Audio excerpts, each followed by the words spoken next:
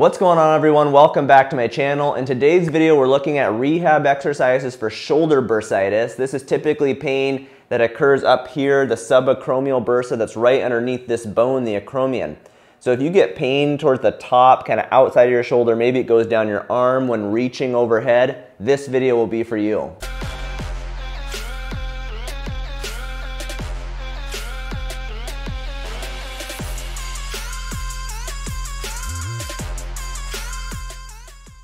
So when we think about this subacromial bursitis, again, that bursa is up here under the bone in that subacromial space. There are other structures that are also present there. One is a rotator cuff tendon, our muscle called supraspinatus. Its tendon runs right through here. And then also the tendon for bicep, one of the tendons of our bicep muscle also goes right up here in the joint. So we've got a rotator cuff tendon, a bicep tendon, and a bursa right next to each other. So many people are diagnosed with bursitis and actually have tendinopathy. They have an irritation of one of those tendons. So basically, it's hard to differentiate with testing what people have. Do you have bursitis? Do you have a tendinopathy? We can't always tell with clinical tests, but it doesn't really change what we do in rehab a lot. So the exercises I'm going to show today will help you with bursitis and will help with addressing and strengthening the tendons just in case you also have tendinopathy. Okay, so we're going to look at 4 exercises, so let's go ahead and jump into them. So early on in this process, when your pain is more acute and irritable, we're going to focus really on mobility. And one of the things that happens with bursitis and tendinopathy in the subacromial space is that people will tend to have pain when they reach overhead. So you just want to be careful to modify those activities. If you play racket sports or you're a swimmer, if you're participating in activities that are flaring this up, make sure you dial those back or temporarily eliminate them to let the shoulder calm down. And then we're going to implement mobility exercises so that we don't lose mobility. Sometimes if people have irritation in their rotator cuff tendons or the bursa and they stop moving their shoulder, they're more likely to develop frozen shoulder. So we don't want to go down that route, and the thing that's going to help us avoid that are mobility exercises.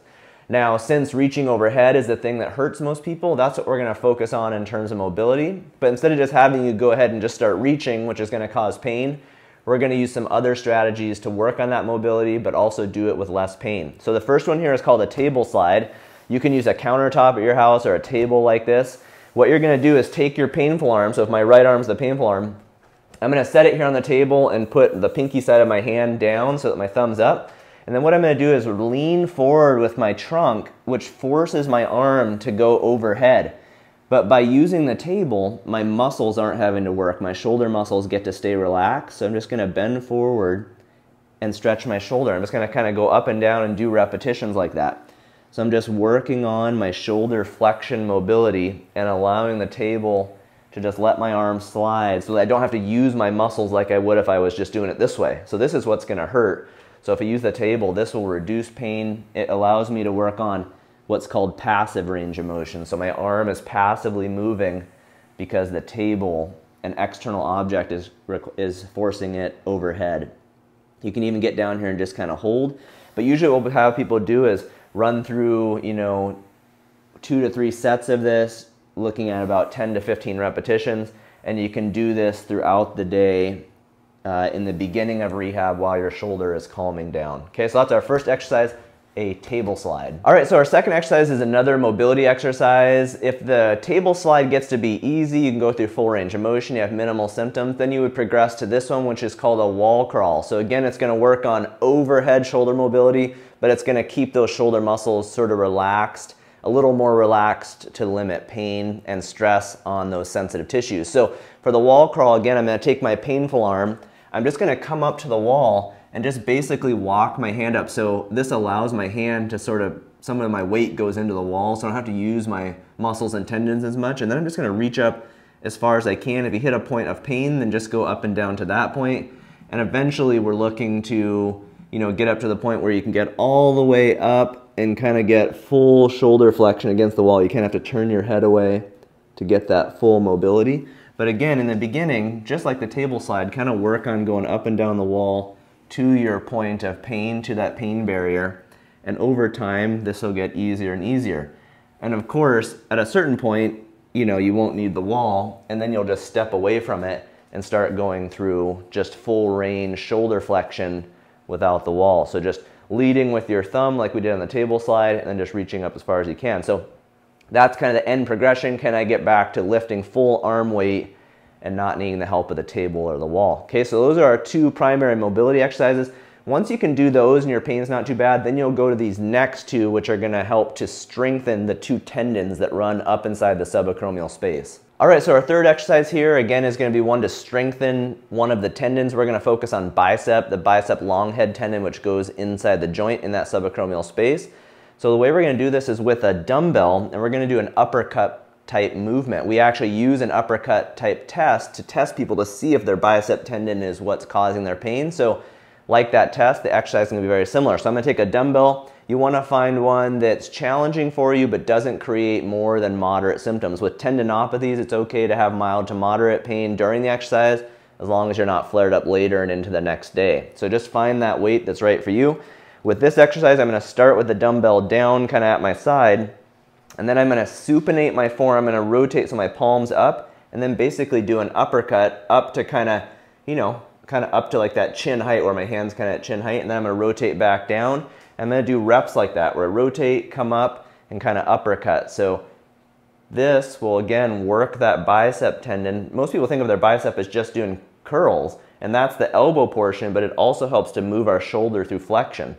So we're coming up like this, working that upper part of the bicep tendon as it goes up inside the joint. With this exercise and the next one, you're going to go for 3 sets of 10 to 15 repetitions. Again, find that weight that you can feel it working and it's challenging, but it's not causing a flare up in your shoulder pain. Okay, so that's our first one, a bicep uppercut exercise. All right, our last exercise is our rotator cuff strengthening exercise. This one's going to look at external rotation, which is a really important action of our rotator cuff. And again, it's going to help that supraspinatus muscle, the other tendon that goes through that subacromial space. So for this one, I've got a piece of TheraTube here. This works really well for this. I'll put a link in the description if you want to know where to get one of these. Then you're just going to take a small hand towel. You're going to roll it up, put it in between your elbow and your side. That helps to focus on the rotational movement. And then essentially what I'm going to do with this exercise is secure the tube, start with my hand by my stomach, and then I'm going to go out through external rotation out to this far. That's how far the shoulder joint should go through external rotation, about 70 degrees when our elbow is at our side. Now, for some people, when their pain is a little more severe, it will be hard to do this on their own. So what you can do in that case is use your other arm to grab the tube and help pull it out so it takes stress off of the painful shoulder, and then you'll let go and then slowly lower back in with your painful side. That's called an eccentric contraction. The muscle fibers are contracting and lengthening on that direction. On the way out, this is concentric, and this is harder. This tends to create more pain in the beginning of rehab, so that's why you use the other arm to help pull that band. Get it set there, do a small isometric hold, and then slowly over about 3 to 4 seconds do a slow eccentric, and that will really help to strengthen that tendon but in a way that doesn't create as much pain. Again, so then use that arm and then slowly come back in, and then as you get better over time, try to do all of it with your painful shoulder. Again, looking at no more than that 3 to 4 out of 10 pain. And especially if you're flared up the next day, then it was probably too much. You got to do something with less resistance or fewer repetitions. So like the last exercise, shoot for 3 sets of 10 to 15 repetitions every day or every other day with this exercise. Okay, you guys, so those are our 4 exercises for subacromial bursitis or tendinopathy, depending on what you might have going on. A lot of people have both going on. So work on calming things down first, some of the mobility exercises, the first 2, and then as things calm down, you can start implementing the strengthening exercises, which will help with pain and reduce the likelihood you get this again in the future. If you have any questions, put them in the comment section and I'll get back to you. See you next time. Bye.